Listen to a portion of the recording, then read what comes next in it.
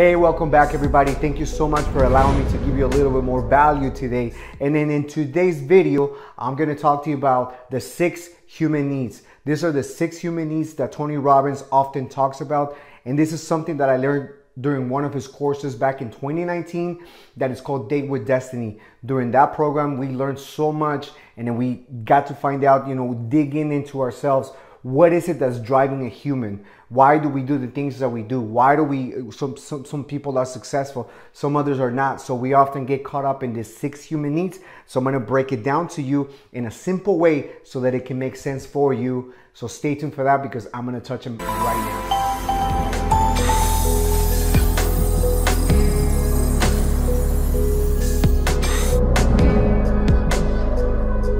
All right, ladies and gentlemen, so like I said, there are 6 essential human needs that we all need as a human. Doesn't matter who you are, doesn't matter if you're the president of the United States or just someone out here living, that we all need these human needs. And these are essential to life. It's like the air that we breathe, and then essentially the water, the food that we eat, the shelter that we need. These are all essential. So the number one need that we all need as a human is certainty. We want to feel certain. Oftentimes we want to eliminate stress. We don't want to deal with certain things, right? So because why? We want to make sure that we feel certain. The ability to feel certain just gives you that securement, right? That I don't have to deal with that stress. I don't have to talk to that person. I don't want to lead a team.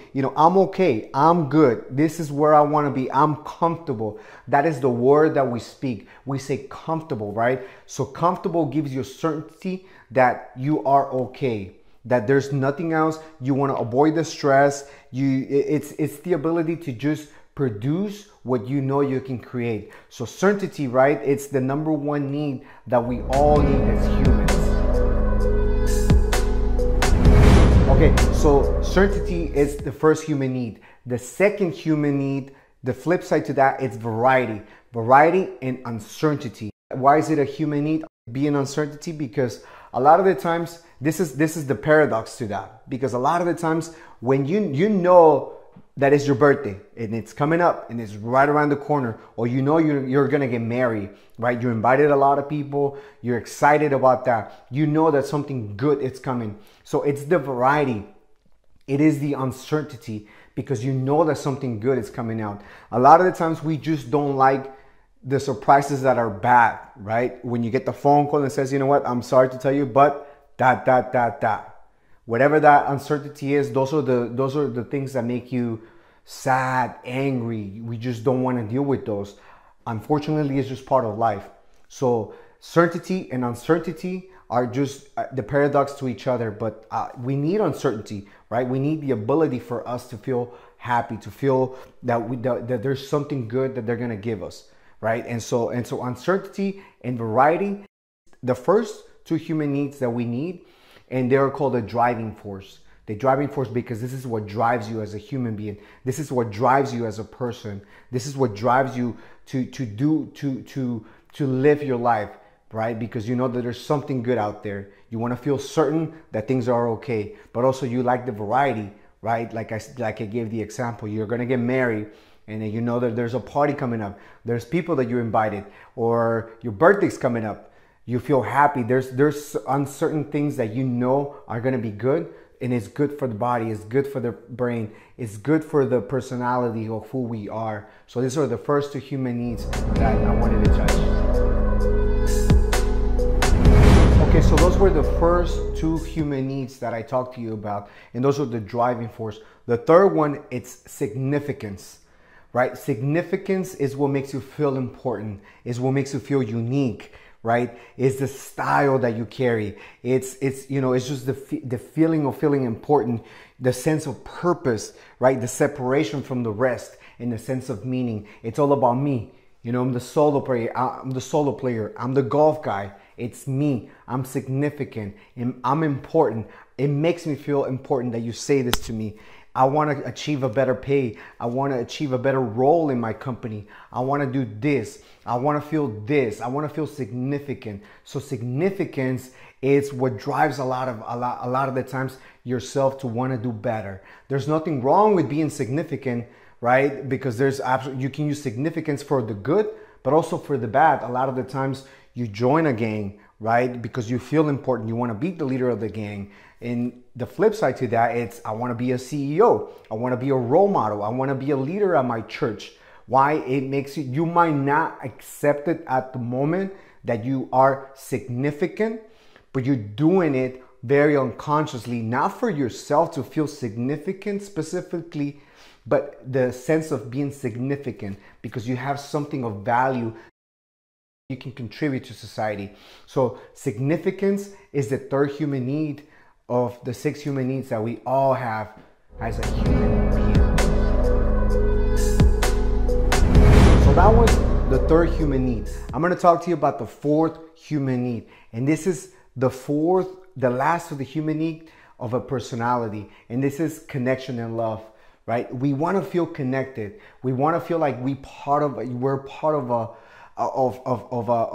a relationship. You know, we want to feel love. I want to feel love myself too, though. You know, I want to feel loved by either my spouse, my kids, my family, my co-workers. I want to feel connection. I don't want to be separated from the rest, right? And a lot of the times this gets carried away, especially in today's society where everything is social media, everything is celebrity, right? You want to be part of that. You want to feel that connection, something that you can relate to. Again, you know, the connection could be something spiritual. You know, you're part of a church, right? You feel connection with that. And then also it could be you're part of a gang, right? You're part of a gang because you want to feel connected. There's certain values that you value as part of being a gang member, as part of being of a father, as part of being of a church leader. Whatever that connection is, there are certain values that you can relate to, and then therefore you can feel that connection with each other.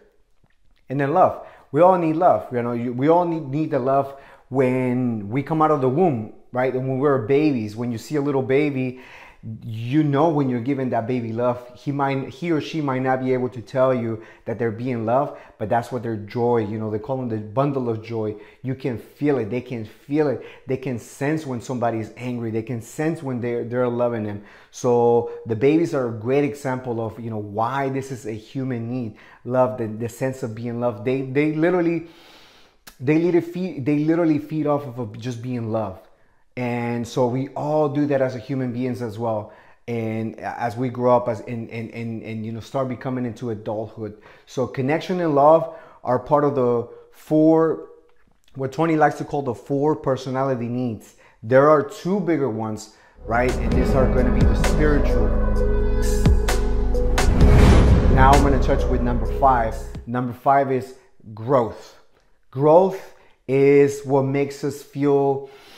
It's really what a lot of the times, like I was saying, I want to grow in life. You know what? You know, I've been stuck in this place for so long. I've been doing this for so long. I don't want to live here anymore. You know what? I don't want to have this job anymore. I don't want to be, you know, me making the same money that I'm making now. So we want to grow, right? So what it is, you know, we're looking for something that is going to expand us, that's going to make us bigger. A lot of the times when you have a position, right, let's say of a leader, you tend to oftentimes, how can I improve? How can I be better? Right? We ask the question, how can I be better? How can I do this better? How can I lead the team better? So what do? We seek out ways to improve ourselves, to improve the mind and the body. Growth is what's going to expand us, what's going to make us better, right? So we're looking for ways to improve. Oftentimes, well, not oftentimes, most of the times when you are a leader, you ask yourself the questions, how do I do this? How can I improve the team? How can I lead them better? What can I do to add value? So oftentimes we ask that question, and what do? We go to books. We start reading self-development books, right? We attend seminars that are not motivation, but they are more for the self-development of ourselves. So seeking ways to grow as a human being, as a father, as a husband, as a brother, as a sister, whatever that may be, but you're seeking ways to improve and to grow. So growth is the 5th, 6th human need, and it's part of the spiritual human need, right? Because the first 4 are going to be the personality. It's going to be the certainty and the number one, variety as number two, otherwise known as uncertainty. Number three will be significance. And then number four is connection and love. Those four human needs are part of the personality. So the last two, which is growth, right? It's part of the spiritual. Okay, so the last one, contribution, right? This is the sixth human need, and it's part of the two of the spiritual contribution. Think of it like a bullseye, right? The smaller the target, the more complicated it is. So when you think of a bullseye, right, you got the outer side. That will be your certainty. Everybody feels, they want to feel certain. As it shrinks, right, it starts getting smaller. Now everybody wants to feel, we have the variety, the uncertainty, right? Then the significance, then the connection and love, right? And then the growth. And then when you get to the very, very last part of the bullseye, this is contribution. This is a whole new level that not everybody gets to do consciously. So when you get to this level, this is a different part of you. This is a recreation of yourself. Why do I call it recreation? Because when you're young, it's all about you, right? It's all about me. What can I do? You know, what can I do for myself? You know, what's good for me? What's in it for me? So as you get older, right, you start getting into the spiritual needs. That's why growth is very important, and also contribution, because when you get to contribution, it's what can I do to add value? How can I be a leader of a church? You know, how do I contribute to that? There's a lot of things that I can do in order for me to add value to society. I want to be part of a church. I want to be part of a school. I want to volunteer. I have something of value that I can contribute to society. If I'm leading a team of Marines, right, in the Marine Corps, and I say Marines because I used to be in the military, our squad leader or our sergeant, we oftentimes we tend to lead, but we lead by example. That's how we like to call it in the military. We like to lead by example. You know, if I'm going to tell you to do something, I'm going to do it myself as well. So we're leading by the example. We're leading with contribution, right? Because we want to make you better. We want to promote you. We want you to be the next corporal. We want you to be the next Marine, the next sergeant, the next staff sergeant that's going to get promoted up through the ranks. So contribution, it could be in multiple different ways, right? A lot of people just contribute by donating their time. Right? You volunteer by donating your time. There's a lot of philanthropists. You got multi-billionaires like Jeff Bezos, Elon, all of the big guys, right? That Bill Gates, that like to contribute to society. So, but you don't have to have money. Okay, I don't want you to think that it's about money in order for you to contribute. A lot of the times it's not. Most of the times, a lot of the times it doesn't have to involve just being around money. It could be you volunteering your time, you talking to a person, contributing, just the words that you say, how you talk to them, how you lead them. You know, that's why it's very important to remember that the words, they really matter, because whatever you say to one person, they will remember you probably to the T, but they'll remember how you make them feel. So that is where you come, you know, with the place of contribution. You're leading with contribution to society. So contribution, it's a huge deal when you get to the spiritual level. And oftentimes you got to be conscious to get into this ones, right? You got to be conscious because the light bulb kicks inside of your brain and you say, okay, there's something bigger than me, something that's calling me, and I know that I can do better. I know that there's something that I can contribute to the world to make it better. So this is where the contribution part comes in, and that's why it's one of the last ones, and it's actually the small one when you think about a bullseye, when you're thinking about the 6 human needs. How y'all doing out there? 1, 2, 3, go!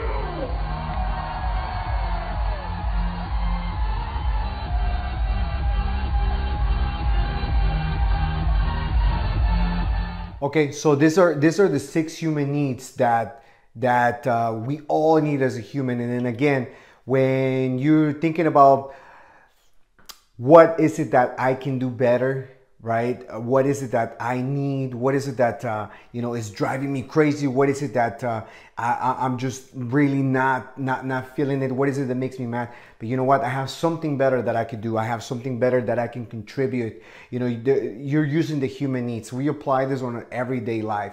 And again, this human needs were taught during the Date with Destiny course that I took back in 2019 with Tony Robbins. And man, let me tell you, it has made a world and a day and night difference, because when I'm talking to people, oftentimes next time you talk to somebody, just listen to how you're talking to them, listen to how they speak, and then just listen with the intent to listen, and then just think about the 6 human needs. Is this person trying to feel certain, right? Does she want variety? Does he or she want to feel uncertain because they want a surprise, or they want to feel significant, right? A lot of the times you hear people saying all about me. It's about me. So that's someone that's significant. Is this person looking for connection and love? Is this person looking to grow, right? Or is this person really trying to contribute and then do something bigger than himself to the world? So when you're listening to somebody, I challenge you to practice that, because now you're not going to do it all the time. I don't do it all the time, but there are a lot of the times where I feel I am conscious when I'm listening to this individual, to this person that I'm talking to, and I'm seeking for ways to listen to what they really are trying to say. And oftentimes I feel, okay, I hear them saying, okay, this person wants to feel significant, right? So making that connection. And then again, in one of my videos, in the other video that I created, I talk about how to win friends and influence others. There's 6 human needs, and then the 6 principles, and then go figure, right? There's 6 and 6.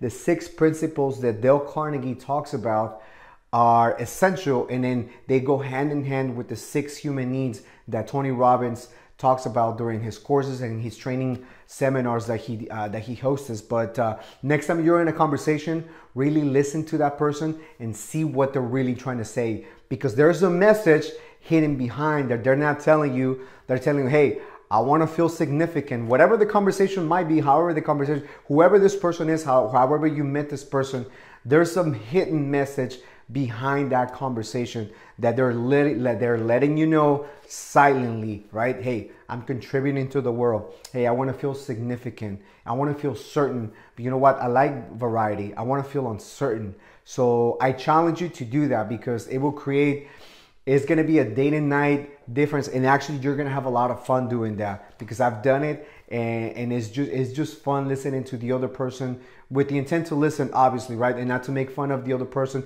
not to let them know either, hey, you want to feel significant. None of that. What I'm saying is just really listen, practice that, so that therefore you can make those connections, be a better influencer, be a better leader, be someone that encourages someone else to become better. And this is how you contribute to the world. But with that being said, these are the 6 human needs that, like I said, that I learned. Very powerful. I highly recommend you that you watch some of the Tony Robbins videos and then see what he, how he dives in really into detail, right? And he talks about all of them into more detail. But highly encourage you that you pay attention to these 6 human needs. And then next time you have a conversation, just remember those human needs that I just talked to you about. And like I said, thank you so much for allowing me to share this value with you. And I hope that this served you in some way. And the only ask that I have is that you help us by creating the algorithm, so we can reach out more people.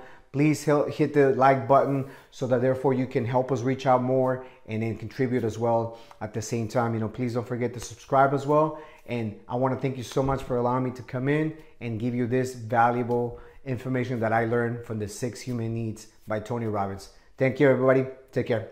Bye-bye.